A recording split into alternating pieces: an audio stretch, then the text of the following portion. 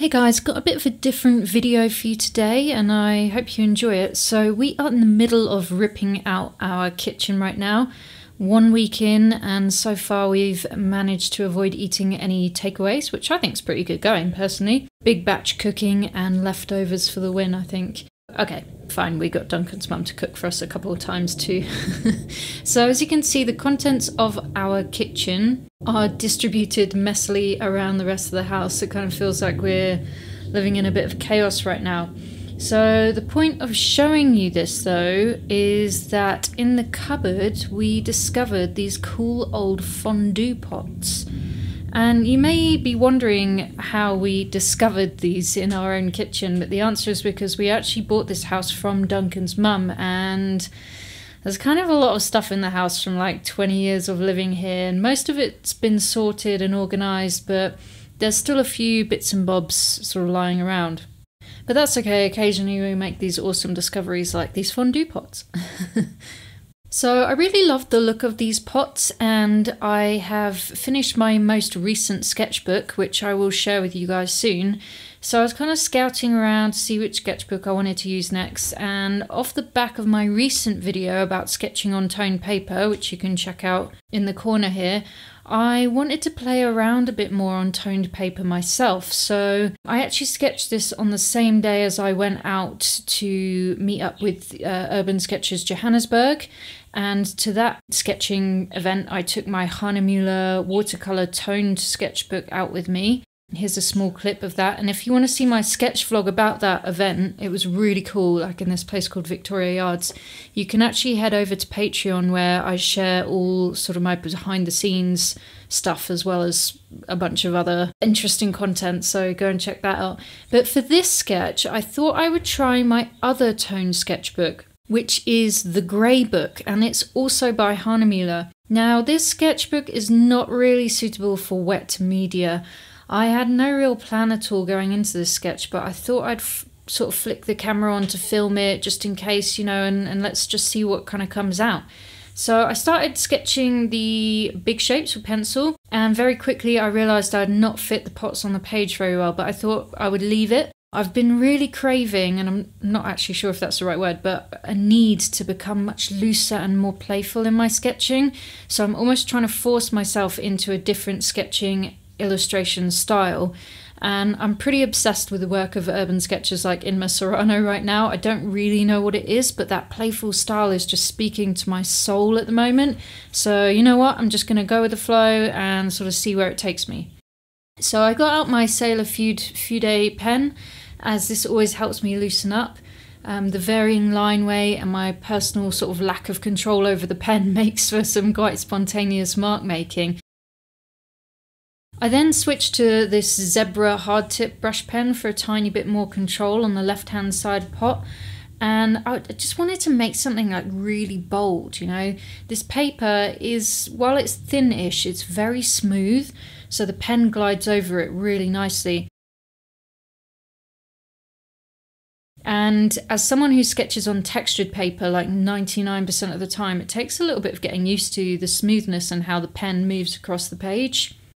So I actually thought I was going to use some watercolour pencils without water for the colour in this sketch, but then I realised I don't really have a very good variety of colours. I've only kind of got sets of 12, and I thought I was going to find it a bit tricky to get across the copper pots. Kind of after scanning around my room here, my eyes settled on these old Spectrum Noir watercolour markers. So they're pretty old, they're years old, and my mum actually bought them for me, thanks mum. And I shipped them over from the UK recently, so I've only just got them back. And yeah, there seemed to be like a reasonable spread of colours. I don't know if it was going to work out, or how they were going to work out on the paper either, but in the spirit of letting go and of experimentation, I thought, why not? So now you guys are, you're going to have to hang in there and just like, trust me, because this sketch is going to look pretty ugly for a while, I'm not going to lie. But I think it works out pretty cool in the end, so sit tight, let's ride out the ugliness together. So, small interlude here, guys. If you have not heard, I am reopening the doors to my course Sketchy Adventures. It's my ink and watercolour sketching course of several hours, along with loads of bonus content as well, including live demos and stuff like that. It opens on Wednesday, the 26th of January. This is 2022. Only if you are on my special list for my most special people, which you can join below. And yeah, I'll see you on the inside. So we're going to learn to sketch, we're going to learn to let go of our self-confidence issues, and we're just going to break down all kinds of barriers. It's going to be awesome, I promise. So, okay, back to this experiment. I'm starting out by testing some colours actually off screen, and I'm testing them on white paper, which is not ideal as I am actually sketching on grey paper, but I guess I thought I'd get the gist of what colours I'm dealing with. And I didn't really think this through, but actually what I found to be a good strategy is I ended up with a group of 3 markers for the copper pots and a group of 3 markers for more of the brassy coloured plates underneath them. And the 3 colours, they form the lightest shade of the pot, the mid shade, and then the darkest shade. So I think this strategy means that even if you don't have quite the right colours, if you have a set of 3 different tones of one colour, then you can get it to look, you can still get it to look okay, because if you get the tones right, the lights, the mids and the shades, then things kind of work out. So I can promise you guys, as I'm pretty sure you can already tell, I really had no idea what I was doing here. I was just hoping for the best. So I'm way out of my comfort zone here, A, using toned paper like that doesn't accept watercolour, and B, using these markers which I probably haven't picked up for quite a long time.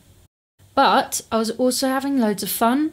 I wasn't massively intending to share this footage, so that I just took the pressure off myself. Yes, I was filming it, but I wasn't really, I was like, probably won't share this.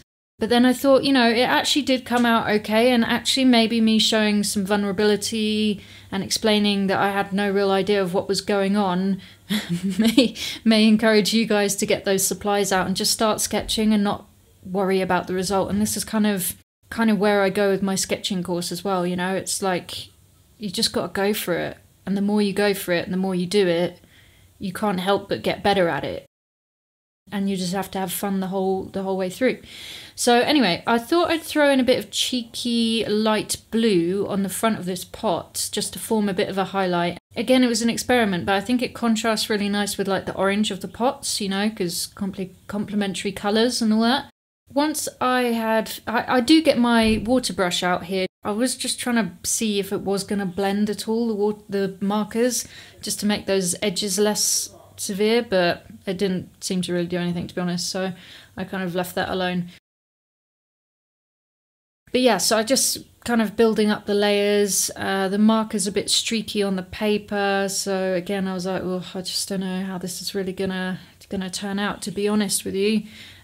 But I just kept going, and I think no matter how rubbish you think your sketch is looking, and I know I've said this in a whole bunch of other videos too, but no matter how rubbish it's looking, just keep going until you really absolutely can't do any more, and then step back and see what you think, and then go away for a few hours, because I step away and I look immediately and I'm like, oh no, it's just rubbish.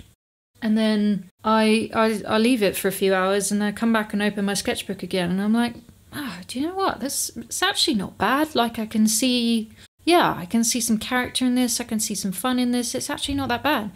So I highly recommend that strategy as well. Something I did forget to mention actually is for the white highlights. This was really fun, especially on the grey paper. So I'm using a Zig Posterman paint marker, but I mean a Posca paint marker, same thing. And that really popped on the grey paper as well. It was really nice. So sorry, forgot to mention that about the white highlights. Once I'd sort of somewhat finished these pots, I thought, I feel like putting some lettering in, which I never really do anymore anyway. So I thought, yeah, okay. I could kind of see, it was weird, I could kind of see it on the page, like going down the bottom and then up around the page. So that was completely intentional. That wasn't me like misjudging the space. It was like I wanted it to start at the bottom and go up. And after a bit of a failed attempt with a blue metallic marker, I felt called to sort of pick up this bright yellow Posca paint marker I have in my pot. So I slapped some of that on, and then I felt it was missing something. So I decided just to add some writing in about the pots and why they were significant at this very moment in my life. I just don't ever really do this at all, but it felt very cathartic, and I felt like just pretty cool just capturing this little snapshot in time of my day, of my life. So that's kind of how I came to producing this unexpected illustrated journal page. That's how that ties back to the title. It was just like, it just flowed, you know? I'd had no plan at all, and it just all kind of flowed out of me, which was just really nice. But tell me, guys, in the comments, like, do you do much illustrated journaling? I mean, I sketch things around me quite a lot, but I never really add writing to it. So yeah, let me know in the comments. I'd love to hear more about your experiences of illustrated journaling. And also, let me know, do any of you use this grey book by Hanemila? I'd be really curious to know which art supplies you use in this book to add colour and stuff like that. Yeah, drop me a comment below, guys. And yeah, I'll see you in the next video.